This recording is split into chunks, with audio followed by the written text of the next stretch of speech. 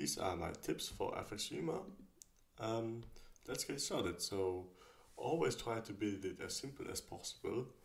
Fxdreema offers you to build expert advisors, and you can use multiple blocks for the same conditions, and you should really focus on minimizing the blocks you use for your logic, because this way there aren't a lot of chances to get bugs inside of your condition blocks.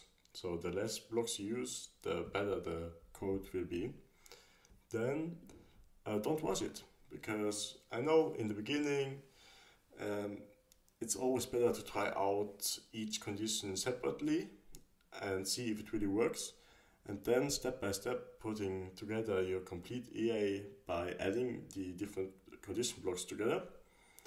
And from my experience, it's easier to get started with simple projects and then build up the complexity of your structures.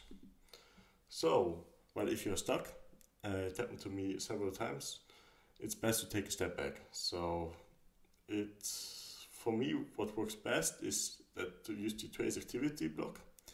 This one will let me know if the condition runs as it should, and this way I can see if there's an error in it or a bug that needs to be fixed. And beside this, which also worked really great for me, was that once I got stuck and I didn't know what to do with the project, I took a day off and came back the other day, and I immediately found where my issue was, or I found it way faster, and it got me less frustrated.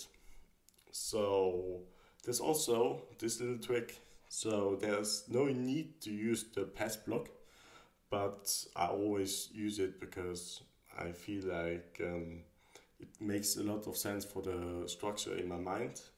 But in theory, you could also not use it and directly connect the condition block to your action block. So beside this, it's to get the best results for your expert advisor, you should use the strategy test optimization tool. This one allows you to test out multiple settings of your EA, and this way you can backtest your EA fast and see what settings works best on what time frame, and then it will help you to forward test your expert advisor and get it really profitable. Feel free to check out my Udemy course.